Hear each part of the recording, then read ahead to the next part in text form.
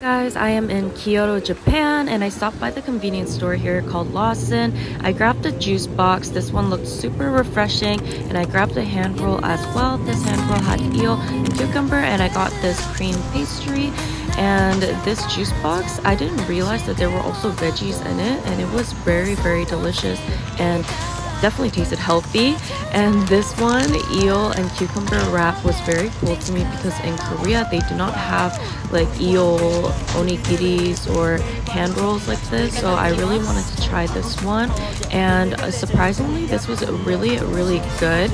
At the first bite there wasn't a lot of eel, but as I ate there was more eels in the middle and on the other side. It was so delicious, and then I got kicked out. Apparently you're not supposed to eat inside the convenience store, but the weather was so beautiful outside, and this cream bread was so delicious as well.